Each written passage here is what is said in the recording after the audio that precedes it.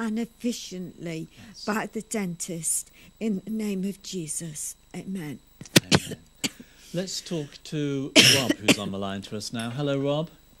Oh, it's Robin, actually. Hello, how are you both? Hello, Robbie. My apologies. Where are you ringing from, Robbie? Oh, you've got a bit of a cough there. Haven't Yeah. I'm sorry. That's all right. Hope you feel a bit better. That's all right, Robbie. I've got a bit of a cough myself. No, I've loved the programme, and I had a beautiful dream about you two last night, and it was a coincidence that I was presenting in the studio with you both. Wow. Wow. We travelled in the studio through space, and we sent zapped this other sort of concrete sphere which had a sort of eye on it. But we were fine, and I wanted to show you. What do you think it would mean? Right. Well, I've no idea at all. Do you think it meant that? Do you think there are such things as concrete spheres? As what? As concrete? Concrete spheres that haunt us in any way, would attack us, or scared? There's nothing to be afraid of.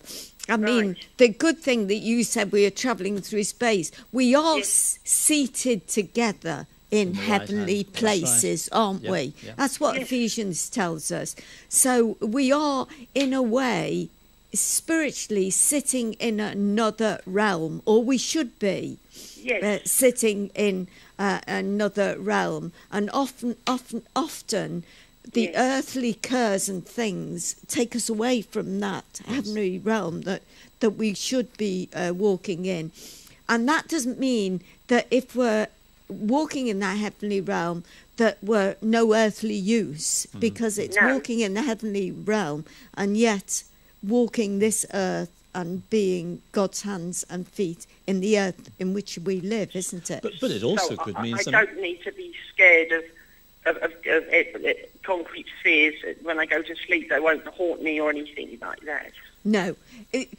No, you claim Psalm 91 that the Lord will give his angels charge over you and keep you in all his ways. You look at Psalm 91 and put your name in it, Robbie. I will do that. But so I don't need to worry at all about concrete spheres with eyes. They won't haunt me or zap me. It's fine. No. I can sleep well.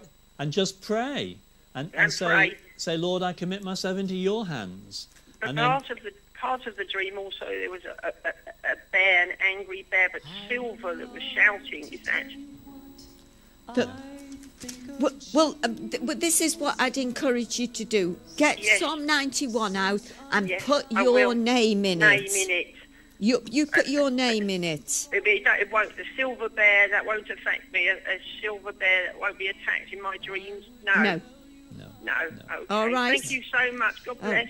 Bless you. Thank you very much indeed. Bye-bye, Robbie. God bless you. Good. Just pray. Blessings. We didn't really have time to talk into that, and that's the issue with dreams. It's saying, well, the Lord's given them. It's then saying, Lord, give me the interpretation. Just pray. And Lord, we do that for Robbie this morning. We thank you for her ringing up and sharing the dream that she had.